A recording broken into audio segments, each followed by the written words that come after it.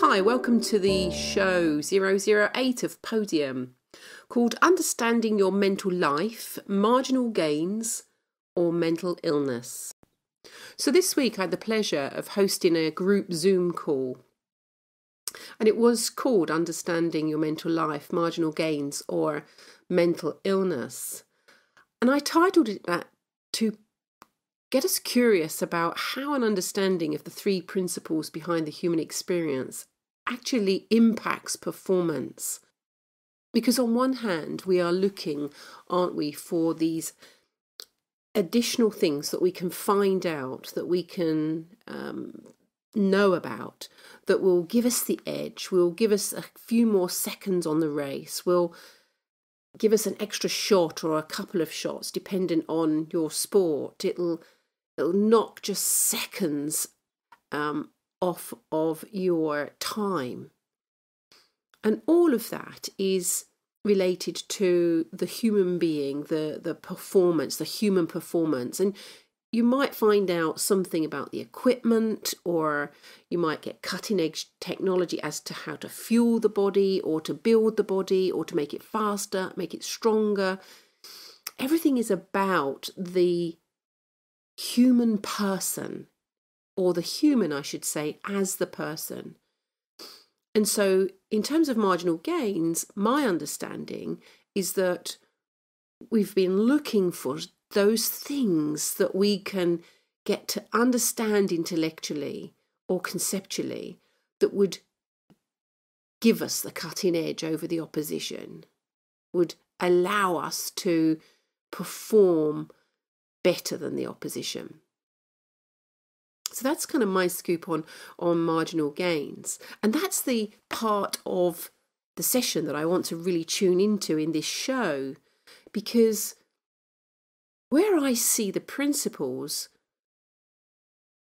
or I should say, where I see what the principles are pointing to, understanding how it is human beings get to experience what they do, I see that as massive gains. So on one hand, yes, it is a gain, but it's huge compared, because we're not looking at the human performance and trying to adjust that in a sort of a linear fashion.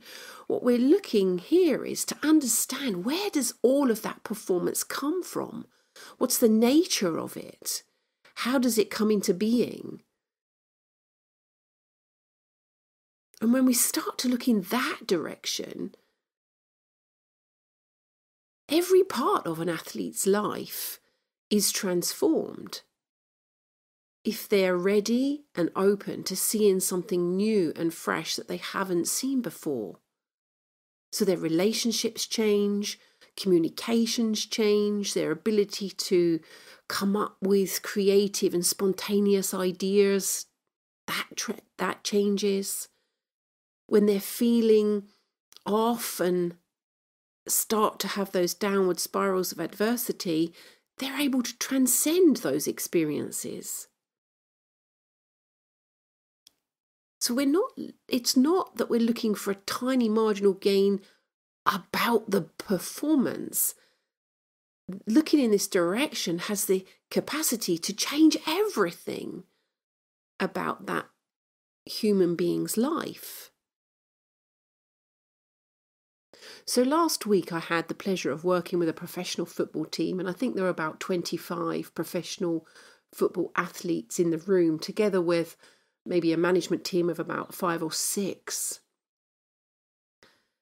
And we started talking, and it was just an hour and a half's chat. And I had really no idea as to what it is I was going to share with them. I just wanted to show up in the room and just feel where they were at. And it seemed that they were on a bit of a losing streak, or at least they couldn't find any consistency at all. And it occurred to me that if they understood their mental life, if they understood how it works, if they were able to get a glimpse of who and what they really are as human beings, And I say this a lot actually, we're human beings, not human doings. And that really speaks to me. And then this week I started to think about, well, what's the difference between the space of creating fine performance versus needing and wanting fine performance? And that's what I saw with these athletes, that they were in a space of real need. And that was affecting their capacity to feel and connect with their innate mental health, and potentially would cause them mental illnesses like depression and stress and anxiety. So even the word create actually doesn't really do it for me, because create can be interpreted as a doing, actually, creating as a doing thing. And what I'm really pointing to is the difference between just being, just connecting with, well, just being in the moment with nothing else on your mind allows you to connect with that spaciousness, that space out of which everything just comes, or the space into which performance just appears. And last week we talked about pure consistency and skills that we've learned and mastered just being available to us.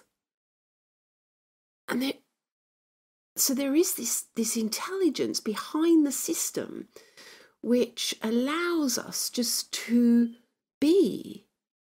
Like life just is.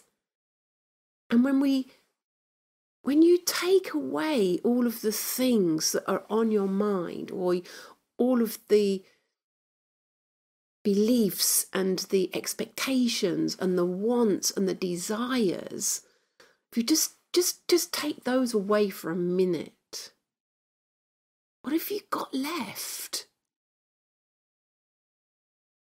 What is there?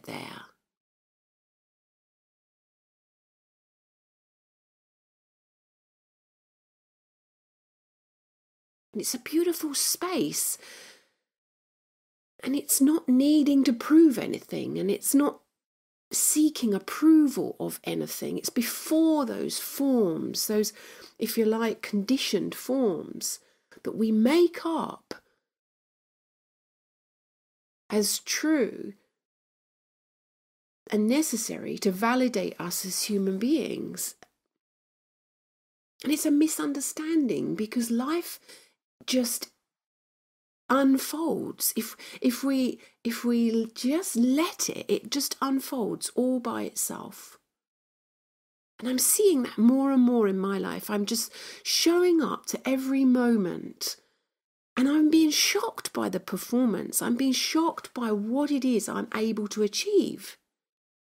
And as soon as I get onto it, as soon as I have any expectation about how I want it to be, or how it should be, or how it ought to be, it's nowhere near as exciting, as authentic, and as good, if you like, and I know that's a judgment, as it would be if I just let it happen.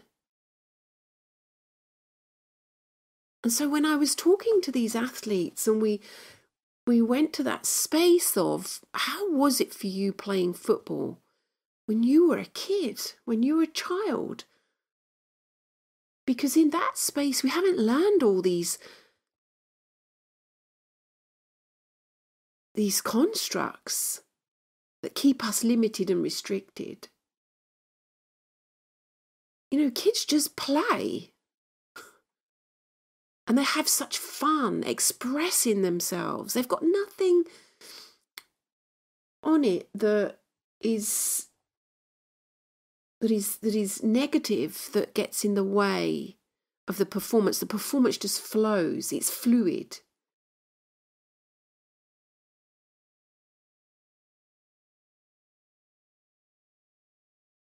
And it's beautiful. And I have to say, you could have heard a pin drop in the room. It was as if the players were like cardboard cutouts. They were just still, and we met heart to heart, soul to soul. And I felt that they knew they were okay. They were absolutely okay. Nothing that needed fixing or changing. That the way in which life is playing out through them is perfect. Because it just is. Consciousness is. There's nothing more you can say about it. Well, there's nothing more I can say right now. I don't have any more words for it, but I could get a real sense that they saw in that moment that there was a lot of made up stories, a lot of beliefs that they could see as illusory, because they have this power of thought to create them. And they were scaring themselves. You know, it's funny, isn't it? We watch a scary movie and a thriller and a suspense, and there's a killer, and it plays out in our physical body. It kicks in our entire sensory system because we have this power of thought that allows us to do that. And yet we turn the television off and we don't think any more of it. We don't think the killer is coming to get us upstairs. We know that we've just had an experience of our imagination. Yet when it comes to performing in sport or in life, and we have a sensory system, of a sensory experience of our thinking, we don't just walk away and think that that's an experience of our imagination. We believe it to be real and true. And so when the team had previously lost, and I got them to see that any of their thinking that they have right now is just thought in this moment. And it's not being caused by the loss. And anything that you have on it is your imagination, just like if you were watching a movie.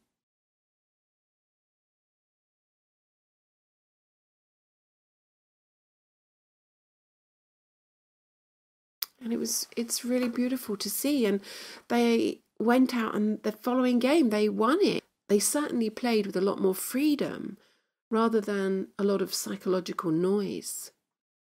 And this week they've won again. So it seems that momentum is building as they touch and connect with their innate mental health and who and what they really are, which is the intelligence of all things. Well, I hope you've enjoyed the show. And if you'd like to get in touch with me, you can email me on denise.holland@class-performance.com. Please do check out my new podcast series called Podium, Spiritual Truths Behind Elite Sports Performance. Or join my Facebook page, which is at Denise Holland 3Ps. And that just leaves me to say thank you for listening to the show, and I look forward to sharing with you again soon. Thank you. Bye-bye.